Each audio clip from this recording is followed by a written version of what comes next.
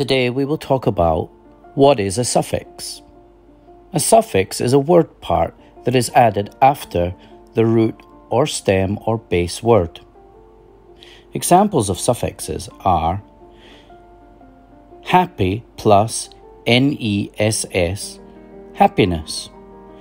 Danger plus OUS equals dangerous. Reason plus able equals reasonable. Hope plus less equals hopeless. There are many types of suffixes. If we want to use SSION or SION at the end of words, we will create new words. For example, discussion, expression, possession, permission, profession. Decision, television, explosion, division, revision. Suffix help to define more meaning about a word. For example, if you want to know the most of something, we can add EST or IEST. For example, close to closest, fierce to fiercest, might to mightiest, wise to wisest.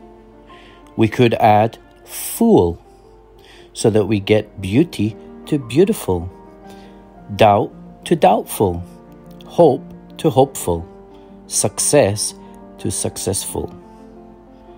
This is just some examples of how to use a suffix. Thank you very much. Here are some examples of suffix TION words in sentences. 1. He approached the dog with caution. 2. Air pollution is bad in many cities.